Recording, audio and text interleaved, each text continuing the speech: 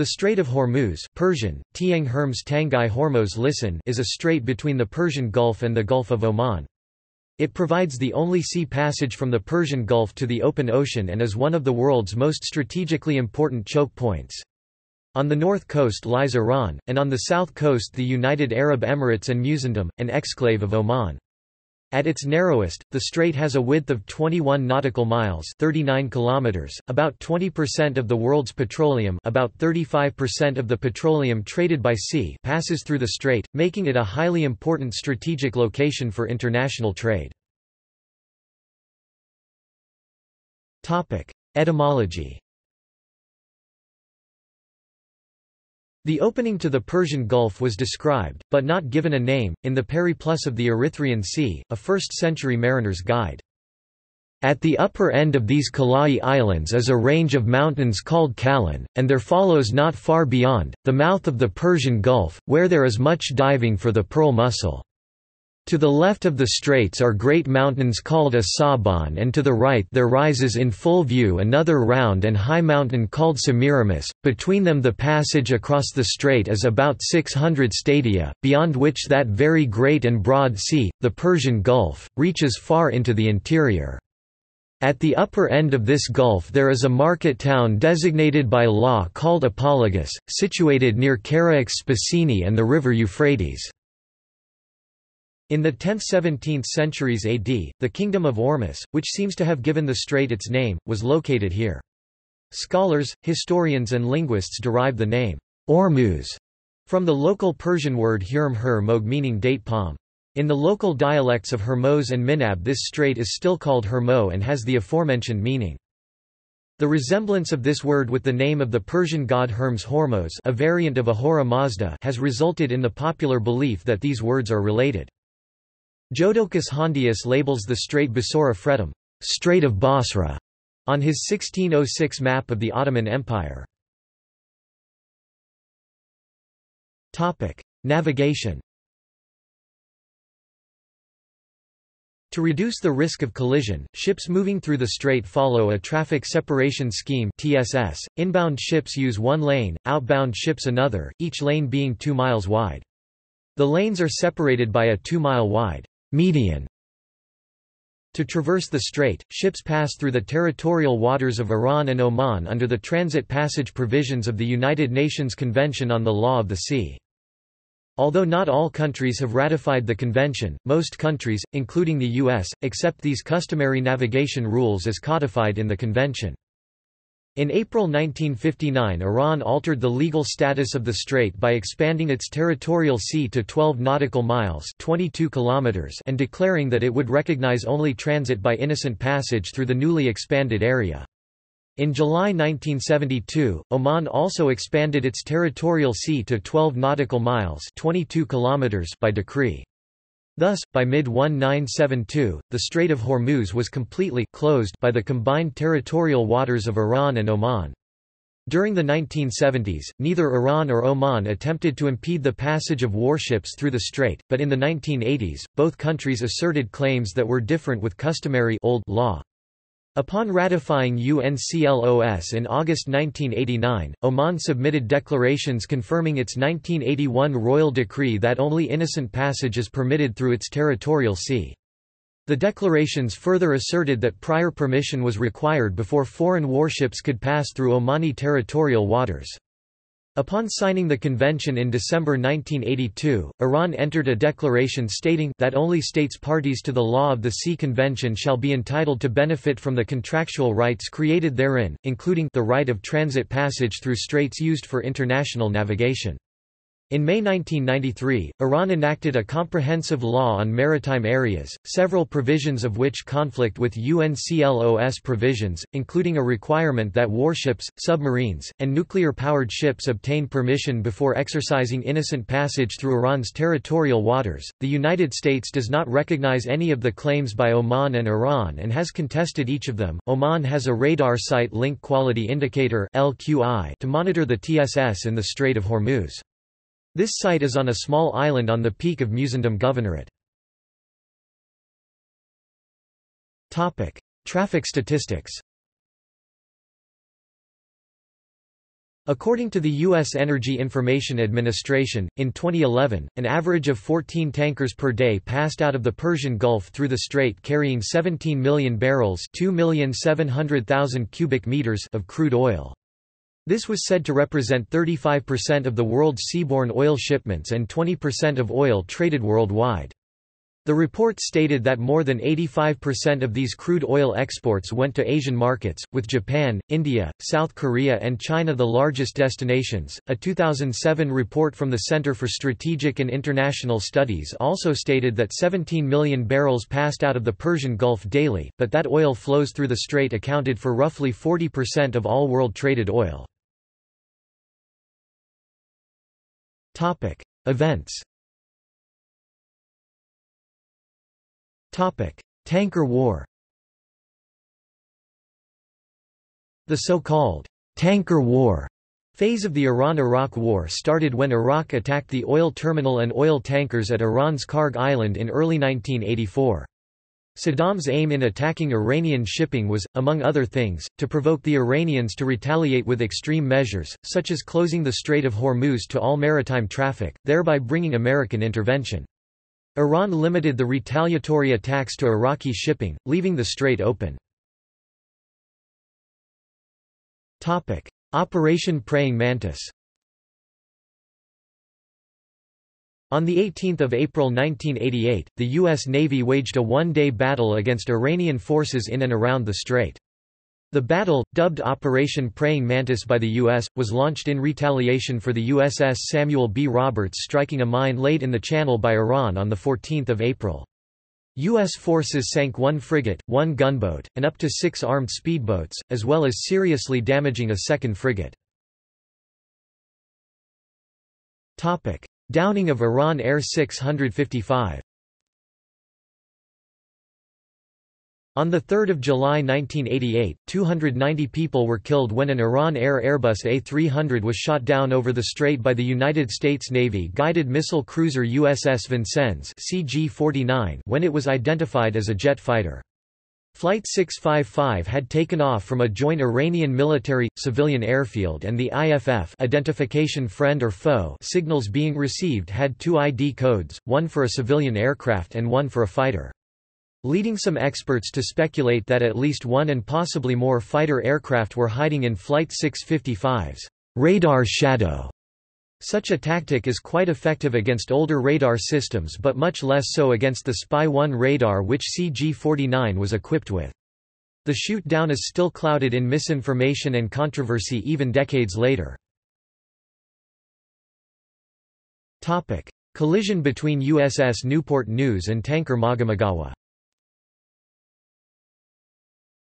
On 8 January 2007, the nuclear submarine USS Newport News, traveling submerged, struck MV Magamagawa, a 300,000-ton Japanese-flagged very large crude tanker, south of the strait. There were no injuries, and no oil leaked from the tanker.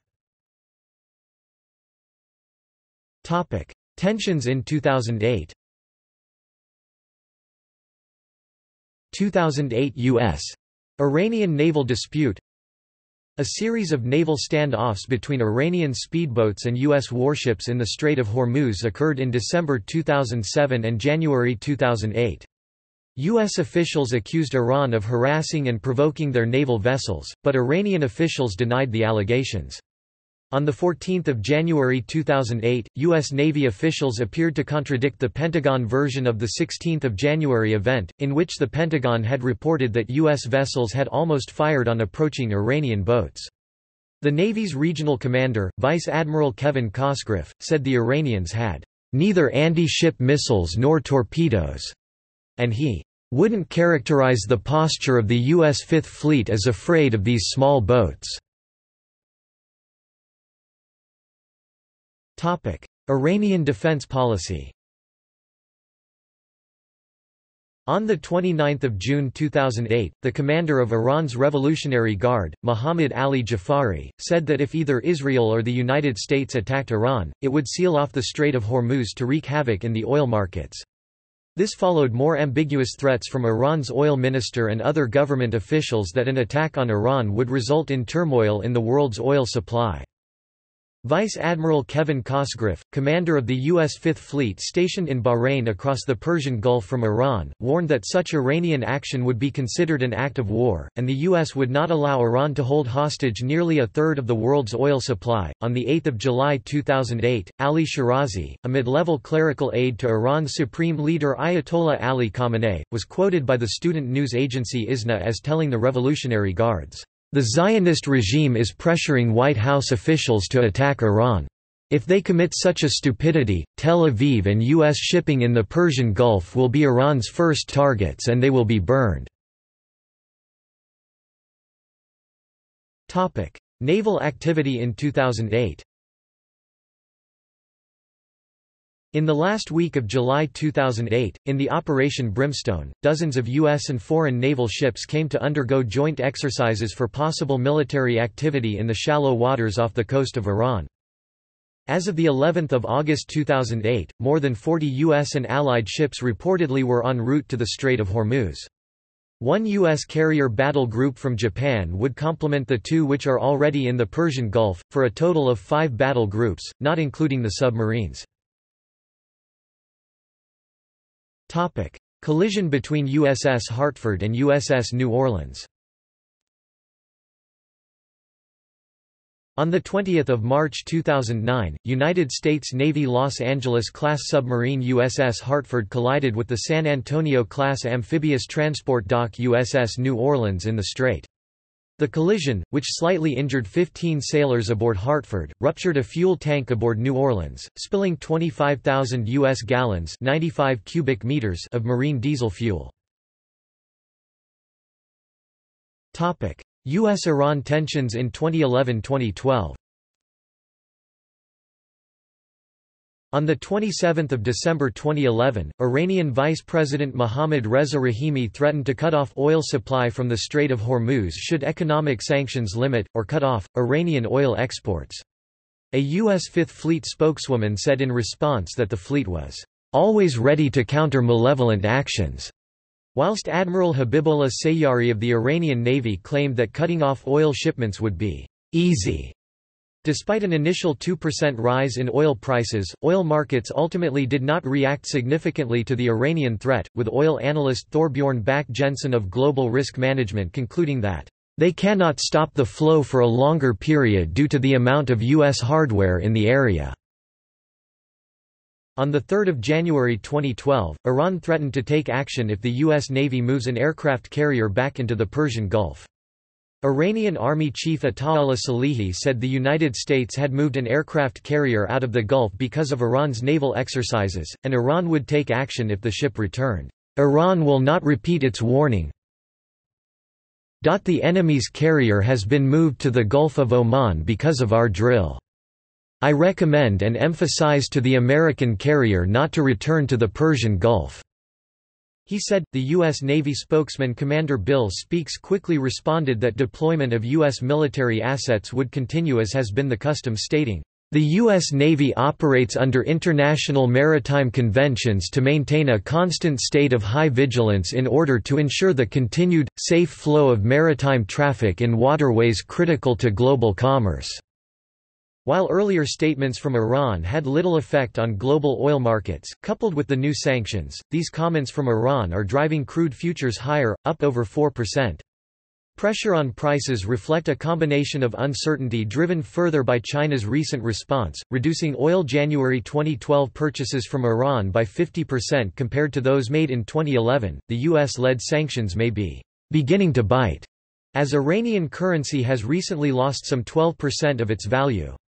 Further pressure on Iranian currency was added by French Foreign Minister Alain Juppé, who was quoted as calling for more strict sanctions and urged EU countries to follow the US in freezing Iranian central bank assets and imposing an embargo on oil exports. On 7 January 2012, the British government announced that it would be sending the Type 45 destroyer HMS Daring to the Persian Gulf.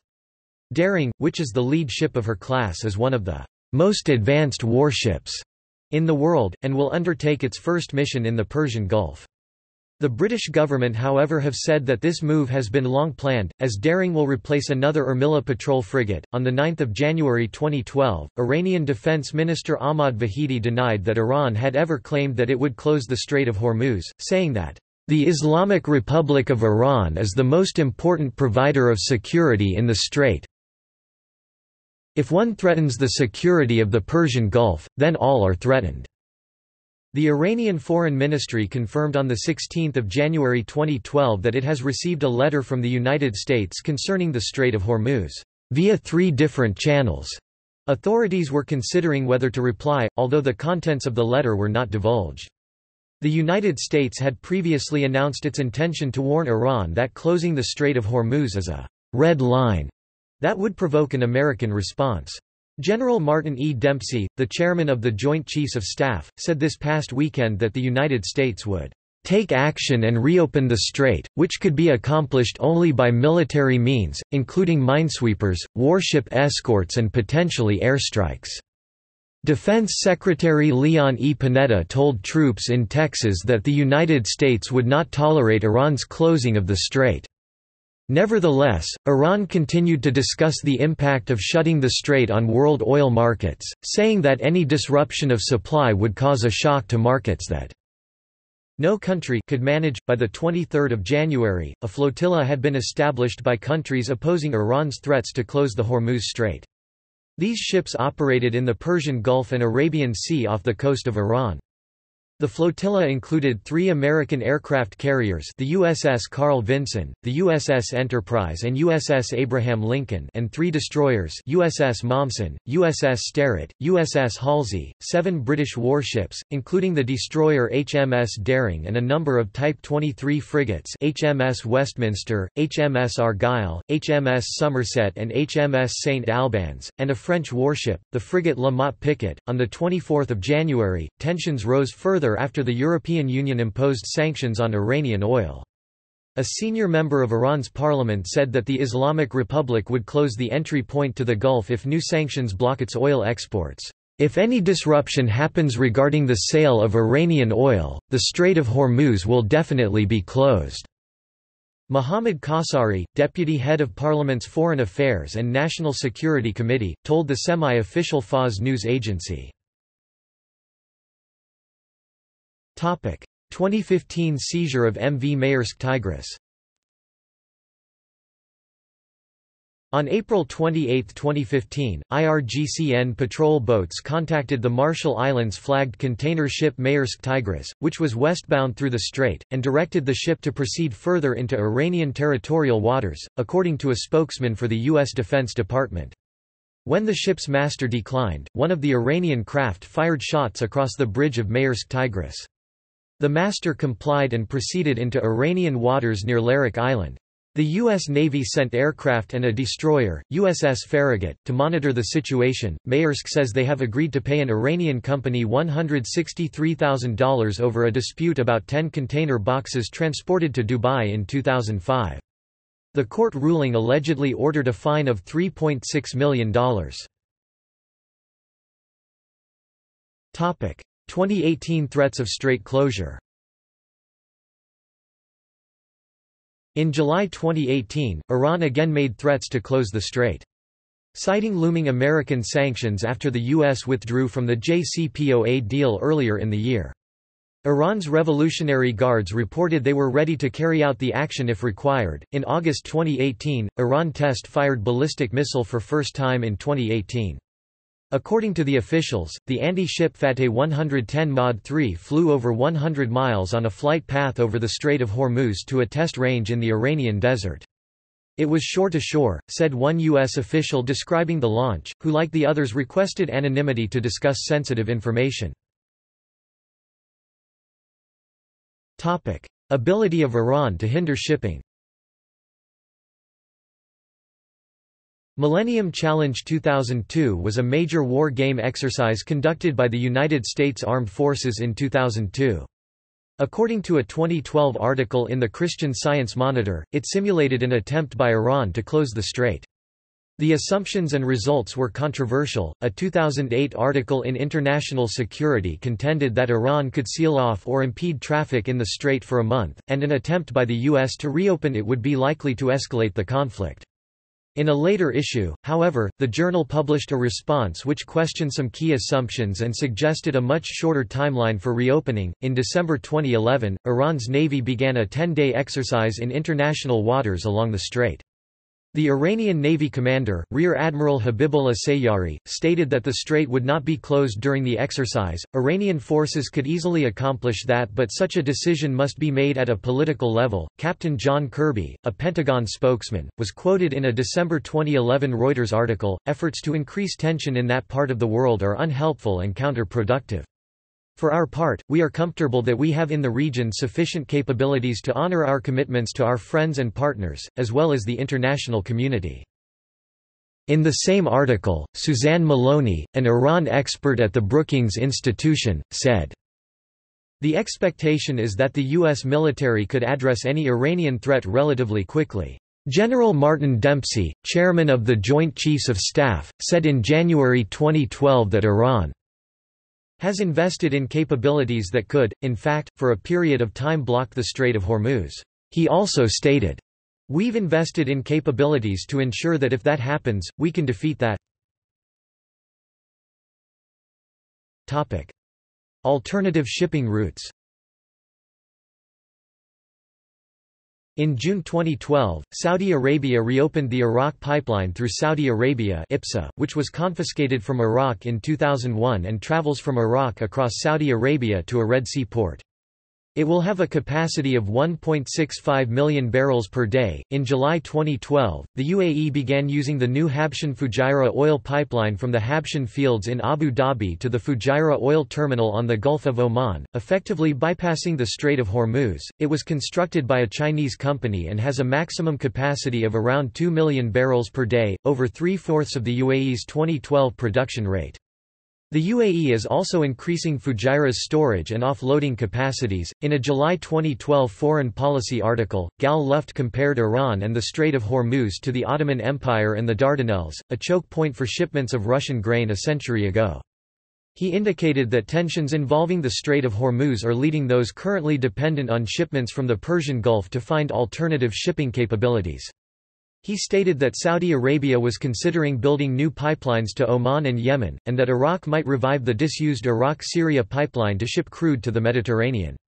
Luft stated that reducing Hormuz traffic presents the West with a new opportunity to augment its current Iran containment strategy.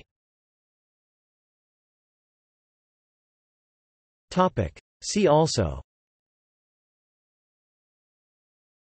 Abu Musa Island, Bandar Lenga, Hormozgan Province, Kingdom of Hormuz, Musandam Peninsula. Notes. References. Muhammad Kukurdi 1997 Kukherd, An Islamic Civil at Marin River, 3rd edition, Dubai. Atlas Gitashanasi Ostanhai Iran, Gitashanasi Province Atlas of Iran. Further reading. Wise, Harold Lee 2007. Inside the Danger Zone, the U.S. Military in the Persian Gulf 1987–88. Annapolis, Naval Institute Press. ISBN 1-59114-970-3. Diba, Bahman Agai 2011. Is Iran legally permitted to close Strait of Hormuz to countries that impose sanctions against Iran's oil?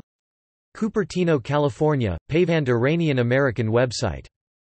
Wellish, Martin. The Iran-United States Dispute, the Strait of Hormuz, and International Law.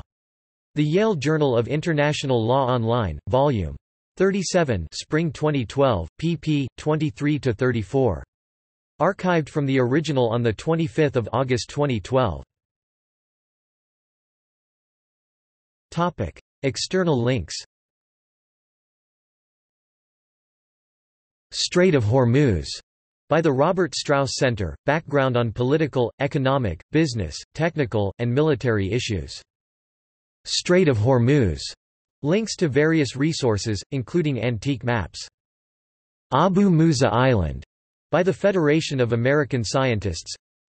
1580 pixel-wide excerpt from Strait of Hormuz, UK. Admiralty Chart 2888.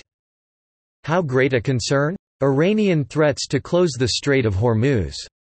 Briefly describes offense-defense balance in the strait and links to articles in the journal, International Security, offers a map of the strait and surrounding region. Transit passage rights in the Strait of Hormuz and Iran's threats to block the passage of oil tankers. The American Society of International Law. Videos Politics of Strait of Hormuz, Press TV 2012.